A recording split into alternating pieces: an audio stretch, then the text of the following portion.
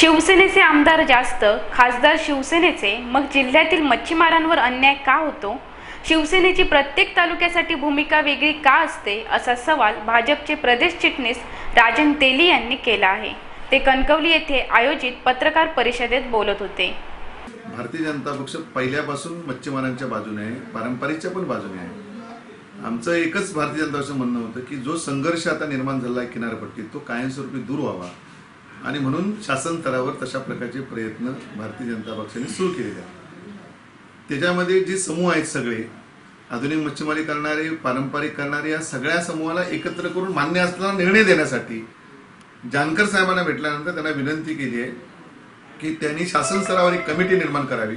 त्या कमिटीमध्ये पारंपरिकचे प्रतिनिधी घ्यावेत, आधुनिक मच्छीमारी करणारे प्रतिनिधी घ्यावेत, सामाजिक क्षेत्रातले काही लोक घ्यावेत आणि ते तांत्रिक लोक, टेक्निकल लोक त्याच्यात घ्यावेत। त्यांनी किनारपट्टीचा अभ्यास करावा या सगळ्या कमिटीने। त्याच्यानंतर देशातले जे तामिळनाडू, केरळ, कर्नाटक, गोवा या सगळ्या राज्यांमध्ये मच्छीमारी कशी होते त्याचाही अभ्यास करावा आणि मग कमिटीने आपला अहवाल दिल्यानंतर या सगळ्या समूहाला कसं समाविष्ट करून घेता येईल, यांना अंतराचं काही बंधन घालता येईल का प्रत्येक समूहाला, म्हणजे पारंपरिक कुठेही करतील पण आधुनिक मच्छीमारी कुठे करू शकतील, या सगळ्या गोष्टीचा अभ्यास करून तसा निर्णय दिल्यानंतर हा संघर्ष कायमस्वरूपी मिटावा अशा प्रकारे भारतीय जनता पक्षाची भूमिका होती। आज शिवसेनेची दुटप्पी भूमिका आहे, प्रत्येक तालुक्यात वेगळी भूमिका आहे, प्रत्येक जिल्ह्यात वेगळी भूमिका आहे।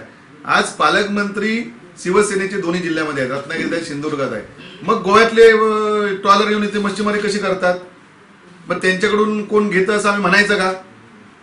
आणि जर समजा अशा प्रकारे जर कोण त्यांच्याकडून पैसे घेत असतील तर ग्रह खातं तुमच्याकडे आहे, राज्यमंत्री, पालकमंत्री दोन्ही शिवसेनेचे आहेत। खंडणीचा गुन्हा दाखल करा आणि करा चौकशी त्यांची, जे कोण असतील त्यांची। तर शिवसेनेने दुटप्पी भूमिका घेऊ नये, भारतीय जनता पक्षाची टीका करण्याचा अधिकार नाही। आज हा जो GR केला, कायदा केला, हा भारतीय जनता पक्षाच्याच सरकारने केला। त्यामुळे शिवसेनेने आज कुठल्याही प्रकारचा टीका करण्याचा त्यांना नैतिक अधिकार नाही।